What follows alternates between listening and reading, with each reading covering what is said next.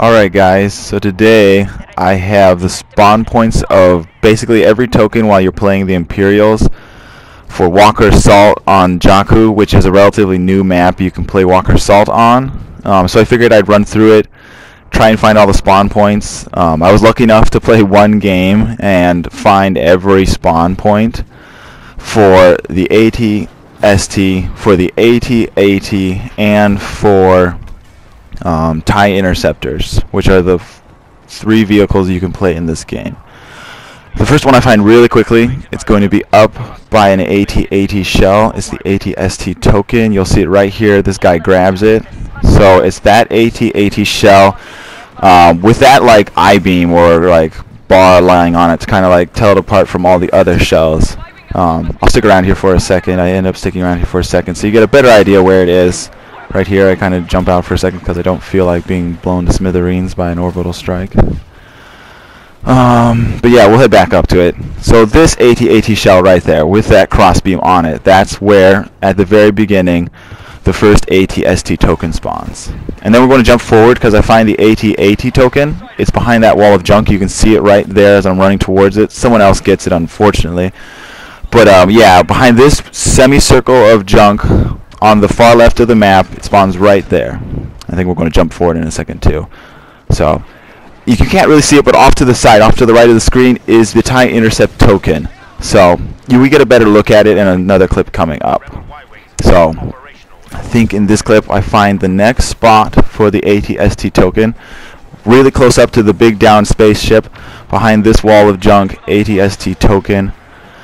I think you actually see me pilot this because I'm actually able to find the TIE interceptor token spot. I walk right past it. I'm going to shoot it. It comes up in a little bit so you can get a better idea where it is. It's actually right next to that downed AT-AT, right there behind that piece of junk right there. I turn and shoot it in a second. So there, that's where the TIE interceptor token. I think there's one more TIE interceptor token on this map. I didn't find it in this one. Maybe I'll do an update if I do find it. I don't know what I'm shooting at there. I think I thought I saw somebody, but I don't think anybody was there. So, and then I was able to find out like a nice little trick to try and keep yourself alive when you're the AT-ST, because the problem with the AT-ST is once you get in it, you know, you're highly visible and just people just fire off torpedoes at you just like that, and it's kind of hard to dodge them because you need a giant piece of junk to block you, and there's really not that many, but there's this side of the ship. So you can actually see most of the map here and keep yourself relatively well protected if you get locked onto, as long as you're quick enough to run back behind the ship and keep yourself from getting hit by the torpedo. So yeah, there, I was able to dodge that one. And you can just, you know, basically pop in and out and try and do your part, try and, you know, lay down cover fire, fire off those rockets. I don't think I actually do the greatest job here. I only think I end up killing maybe about 4 people. But yeah, you stay alive because that's the hard part with the AT-ST is as long as people are packing ion torpedoes, I mean, you go down kind of quick. Sometimes you get lucky and nobody has decided to equip their ion torpedoes. So you stay alive forever because all they've got to do is just shoot you with their guns, which takes a really long time to kill you with. The hero does spawn on this map, so I guess you do have to watch out for that, because I mean, I found out when I was playing a game earlier this week, if you are Luke can take on an AT-ST actually relatively easily. He just gets down by their legs and just goes to town with his lightsaber. I was able to just hack one to pieces, make a fool out of it in one of my games. I think I recorded it. I might be able to show you guys that.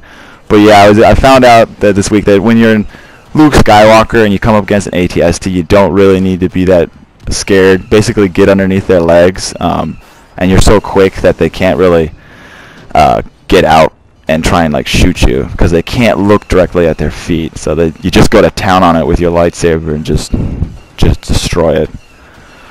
But yeah, at this point I couldn't really see anybody, so I was thankfully able to get that guy to commit suicide trying to take me out.